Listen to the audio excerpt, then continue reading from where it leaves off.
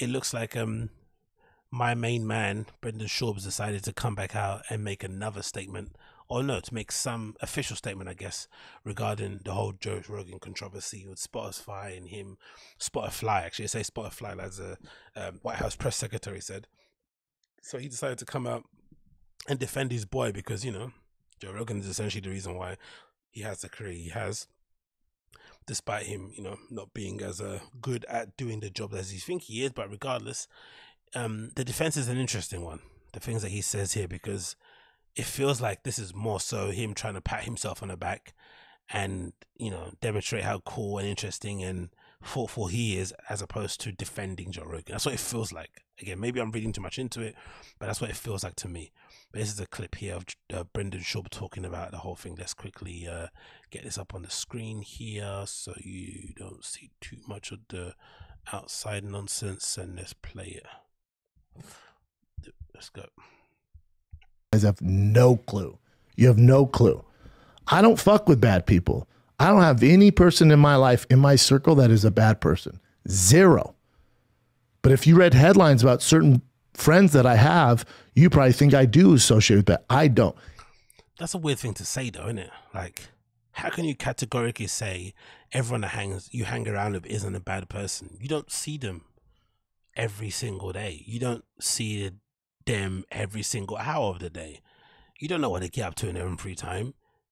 When that whole Chris D'Elia thing went down, he was like, I can't talk, and started crying on his show.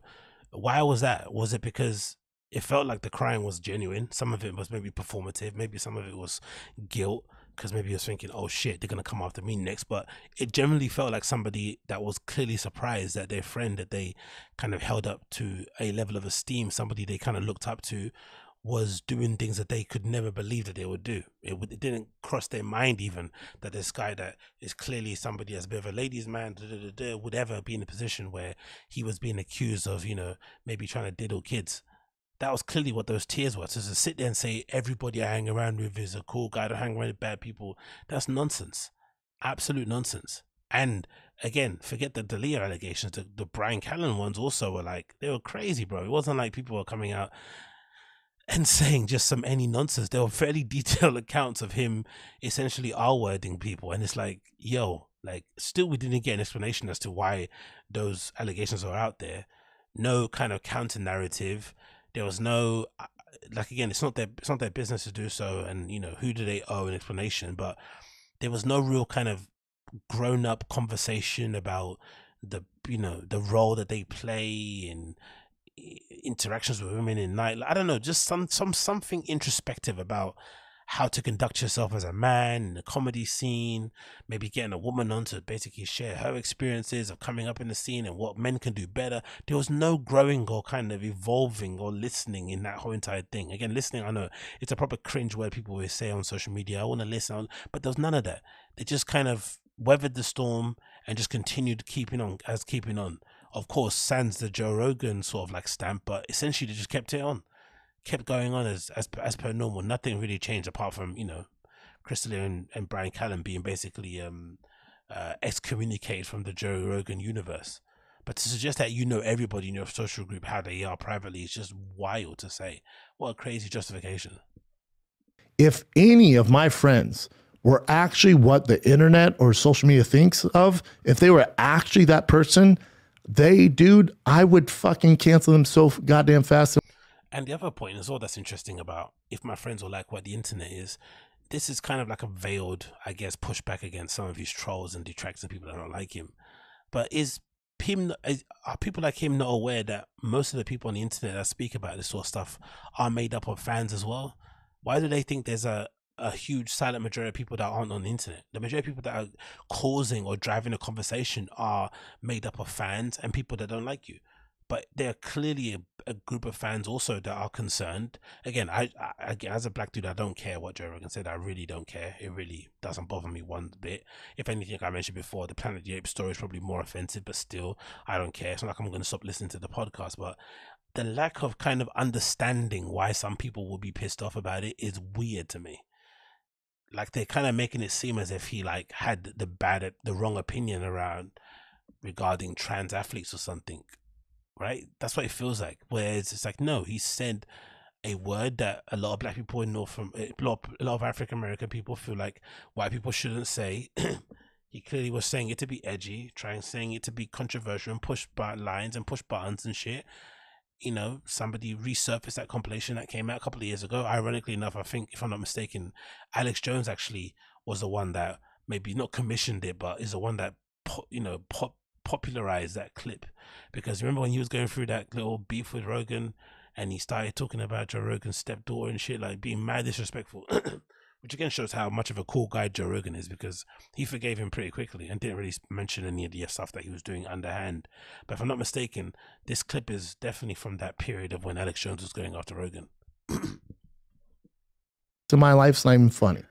I fuck with no bad people. Only good people. Hashtag only good people in my life.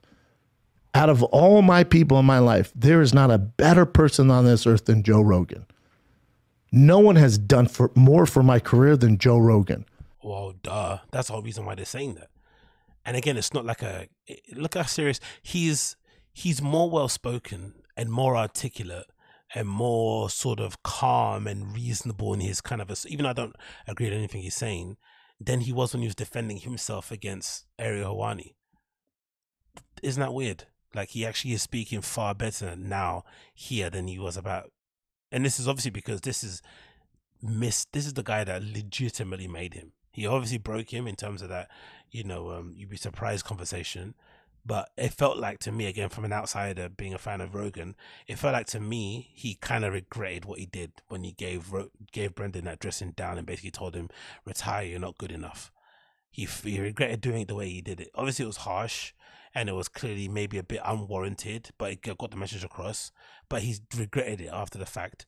And I feel like, again, this is just my interpretation, I don't know these people at all, but I feel like after the fact, Rogan made it his mission to basically help Brendan out as much as possible to make sure that he landed on his feet and he had a career outside of the UFC, so he didn't be that. So the worst thing that can happen is like someone listens to your advice and then it goes horribly wrong. You don't want to be responsible for that. Having that on your conscience is going to be awful. And of course, the best way to get him back on his feet and allow him to do the thing that he wants to do was to have him hang around with everybody at the Comedy Store, go on his show a million times. I think there was 1 year where he was basically had the most appearances on the Joe Rogan podcast, which makes no sense considering, how little insight you actually get from him. But still, there was clearly a push to basically, get him on that show as much as possible, get people to know his personality, maybe get to like him more, and they can make a career out of it. So it's no surprise that he's coming out and really defending Joe super hard, but this defense is weird. And obviously that's the thing, right? Oh, the only reason you're anywhere is because of Joe. Sure. Again, you know how many people Joe has helped out and they didn't have my career, or they didn't use the opportunity and carry it? He couldn't help himself, could he? He couldn't help himself, could he? In that instance, oh my God, that terrible tattoo of his kids as zombies. Like, I don't know, man. I don't know. That's an opportunity to be quite self-deprecating, right? Like, I know a lot of you guys, that's a common adage, yeah, I'm only here because of Rogan. No, you're right. I am only here because of Rogan. Rogan played an instrumental part of my career. Without him, I don't know where I would be. I'd probably be holding mitts somewhere in the flipping Globo gym. That's the fact of the matter. And because of that, I'm going to defend him to the hilt because I know this man. I know him personally. I know his family. You know what I mean? Like, I spent a lot of time around this guy, and he's many things, but he's not a racist. He might have said something stupid. I don't condone what he said, but clearly he's not a racist. And this attack that's going on him is completely unfair, unwarranted. And whatever I can do to help and assist, I will. I don't know, something like that. But instead, it's like, do you know how many people that got that chance that didn't be me, that aren't as amazing as I am, that don't have a Ferrari, that don't have a mansion? That's what he's basically doing. He's just doing that instead of just being self-deprecating and trying to have some level of humility in the situation. No, Rogan's getting flipping, bullets from every direction. It feels like people are legitimately trying to cancel, which is not going to work really, because what's canceling Rogan? He gets paid out of his contract and, has to cry into his, flipping duvets full of cash. Oh no, right? But still, this is, he's really under the cosh here. And this is the moment where you feel like to remind people, actually, I'm one of his more successful ones that's been on there. Look at the other people that have been on there. They're not that successful as I am. It's like, Jesus, man, the hubris on this man. And turn into something great. More. And of course, a whiskey at what time in the morning is that? Like, does he film this show before 12? So he's liquored up and ready to roll, which is actually good because he actually sounds more coherent than he's ever sounded in a while. So maybe it's not the whiskey that makes him sound incoherent. He just doesn't concentrate or think about what he's saying most of the time. And today, because it's Daddy Rogan, he's really focusing on what he has to say. More than other people that came successful. So that doesn't bother me. But if I list off the names, black, white, Asian, female, whatever it is, he doesn't. There can be a less racist person. Less. The pronunciation. Why is he holding his heart like that? He's my friend. Don't kill him, please. It's like, oh, yeah, these people are so pathetic, man. I really don't understand any of this stuff. I really don't get it. I really don't get it, man. They're acting as if he died. Like, he says some naughty words. He's getting slaps on the wrist about it. And the interesting thing about it too, again, being a Joe Rogan fan in general, is how I think Rogan's done all right. I don't think his apology has been that bad, really. It's just how ill-prepared everyone else surrounding him is in terms of dealing with a bit of pushback from the things that they say and attempted cancellation here and there. Like, they don't seem to be able to handle it well. They're all kind of shaking in their boots. They're all trying to fall over themselves to show how much of a friend they are to him and prove their loyalty, and he did this to me and we are standing up to the cancel mob. It's like, bro, you guys spent all your podcasts talking about cancel culture, talking about culture wars and trans athletes and trans bathrooms and LGBTQ this, and ranting and raving about nonsense that has nothing to do with you. Clearly no one in your life is even, you know, from those walks of life, and here you are talking incessantly about things that you have no idea about. And then it kindly comes to your doorstep in terms of the cancellation things and whatnot. And even though you have all these stories that you speak about, you know, from other people going through the same thing, like the woman in Central Park and the Netflix executive that said the N-word in the boardroom, like all these instances that everyone's kind of heard of over the years, yet they haven't learned anything from it. You know, the Jeffrey Toobin thing, jerking on camera, loads of things have happened in the last few years that you would assume people who talk about this counterculture stuff incessantly would have taken some notes on. I'm like, okay, what works, what doesn't work, as in terms of approach, how you should talk about it, how your friends should communicate about it. I don't know, something. It just feels weird, man. They're all very ill prepared. And but again, maybe because it's the Rogan effect, because legitimately without Rogan, so many people wouldn't have a career. So they're all kind of panicking because they don't want to lose him. Because if they do, you know, what they're gonna do. So legitimately, some of them are struggling because he just moved to Texas. Imagine if he's not allowed to make any media anymore. Do they, you know, what's that adage? Did a tree fall if no one sees it? Like, if Joe Rogan's doesn't exist, do all these comedians have careers? I don't know. But anyway, here's another clip I'll play and I'll end on this one. That's not the way comedy works. That's not the way sports works. That's the way Hollywood works. And how's that going for you? Lame. I noticed it straight away. You see how he's copying the flipping Ariel Helwani mannerisms and cadence and way of speaking. Do you remember when Ariel Helwani lit him up? You remember that time? It seems like he's doing the same thing. So he clearly watched that video and he's taking notes. Look, you can't blame the guy, because that was a pretty effective way to kind of get at somebody, right? Open-ended questions, presumptions, insinuations, a little bit of snark, a little bit of snide. That's a great way to go against someone like this. And it's working for him, because he clearly sounds way better now than he ever has, especially when he was doing his defense. He's swallowing all the time. He sounds much better here. He doesn't sound as angry or furious. He just sounds like he's got the courage of his convictions, like he really believes what he's saying. Again, like I said, how funny is it? He's got more conviction trying to defend a fully grown man who's nearly, what, 50 or something plus years old, than he has defending his own self, because, you know, clearly what Ariel Helwani said about him was probably, had more truth to it and was probably closer to home than what's happening to Rogan. I don't know. It's just interesting. How's it going for you guys? We have the power now. And when the talent realizes we have the power, you guys are fucked. The fans have the power, really, innit? If people don't buy your Thick Boy merch or your whiskey, where's that at? We don't know. Or go to your live shows, you don't have a career. You know what I mean? People need to watch your videos. People need to go and buy tickets to your shows. You know, go to your Tough Mudders. That's the only way you have a career. So to say that we have the power, as if like they just walk around and wherever they go, people follow them. That's not the case, mate. Like, it really isn't. And also, maybe to a certain segment of that crowd, not all of them have that power to just walk anywhere and people will follow.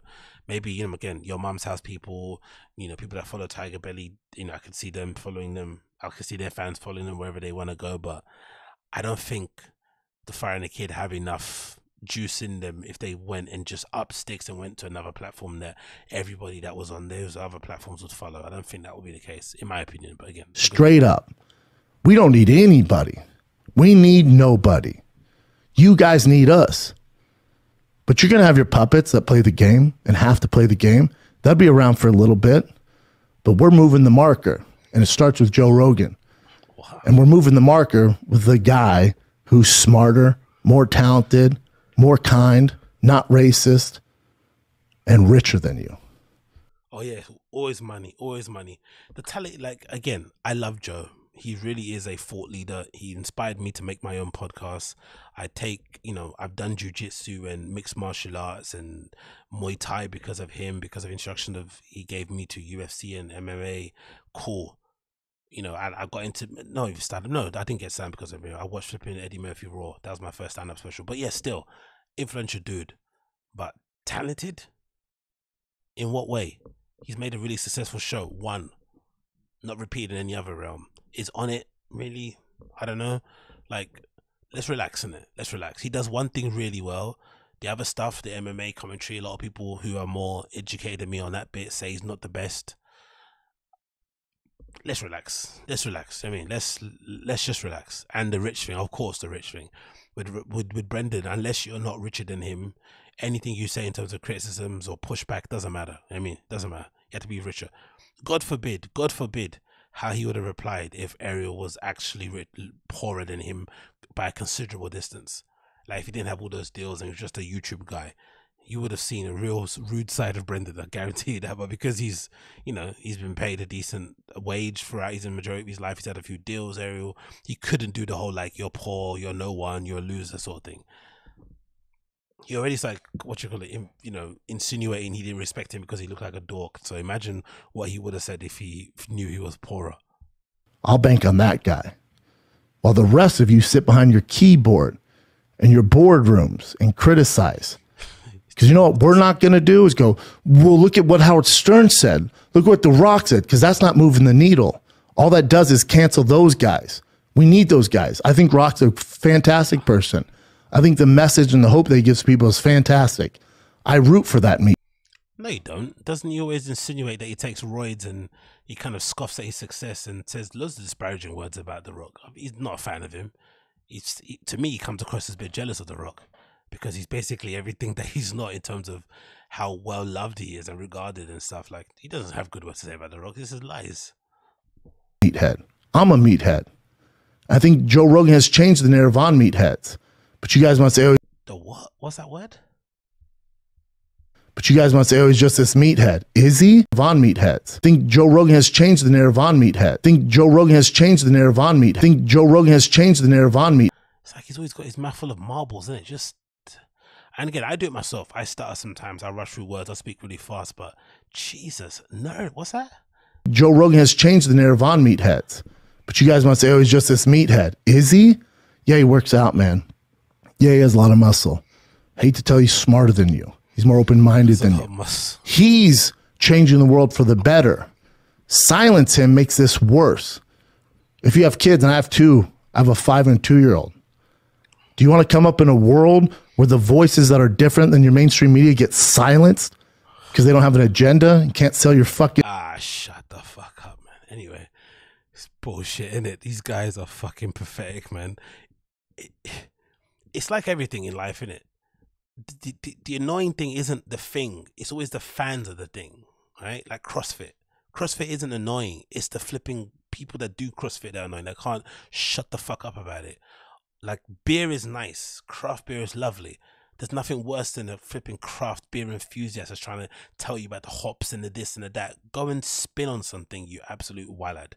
And there's nothing wrong with Rogan. It's all the flipping acolytes around him, the nut huggers, the cock holsters, who take it upon themselves to be his flipping, you know, his protector and shield. When really and truly, if you feel like if people were a bit more honest and you know, he had that kind of normal relationship with people, because it must be hard. Again, it's Rogan too. I remember he said it once on one show that everyone that comes interaction with him is not, I think Ari said it to me, Ari Shafir. He was like, oh yeah, everyone I speak to is nice. It's like, yeah. He's like, yeah, of course they're gonna be nice. You're Joe fucking Rogan. And he's clearly doesn't really, you know, that's what makes Joe Rogan cool, because he doesn't really think of himself like that. But he would probably benefit a lot from having, I won't say normal, but having like people around him that aren't all just flipping, you know, comedians that want to make a come up, because it feels like these people, man, are just incapable of having I'd have to say they're incapable of having a normal relationship with him that doesn't involve having to suck him off every time. Let's just, whether it's the comments on his Instagram posts, or when he posts stuff like, you know, another flipping cutting board with meats on it, like people are whacking themselves off. Oh, you cook meat, you barbecue. It's like, look, I'm a fan of the guy. I've listened to the podcast since the high 300s. I'm a big fan of the show. Like I said, like, I started podcasting because of him, MMA training because of him. But honestly, man, the fans and the what are these supporters and protectors? It's like, get a life, man. Grown adults, kind of like, he'll be fine. Joe Rogan's gonna be fine. Even if they do boot him off Spotify, what's the worst that can happen? He gets paid out of his contract. He goes somewhere else. He sets up another flipping platform. That's an actual platform that doesn't, you know, turn into a publisher down the line because they don't like what you say. He'll be fine. Let's relax. God almighty. Anyway,